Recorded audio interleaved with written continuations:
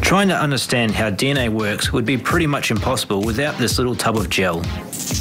Hi, I'm Shay, and I use this machine in my research all the time.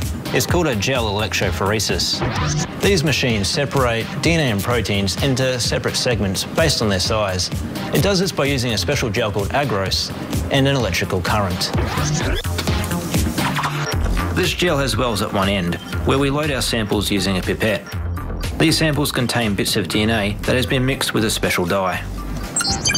Once the wells are loaded, we turn the gel electrophoresis machine, which sends a current across the gel.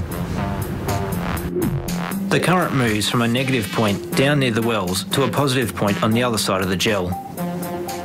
Now, DNA fragments are actually negatively charged. Therefore, they're repelled by the negative charge near the wells and are forced through the gel.